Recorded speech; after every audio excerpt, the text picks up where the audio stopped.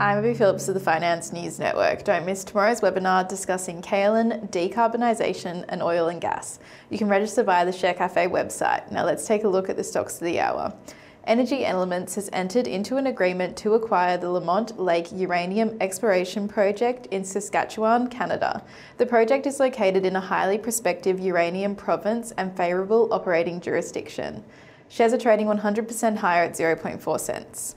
Antilles Gold has announced high-grade intercepts from gold from the Nueva Sabana oxide deposit in central Cuba. Results include 41 grams per tonne of gold. Shares are trading 14.29% higher at 0.4 cents. D3 Energy announced outstanding flowed gas results from its multi-well production testing program ER315 located in the Free State, South Africa.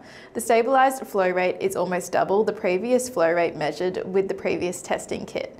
Shares are trading 2.86% higher at 18 cents.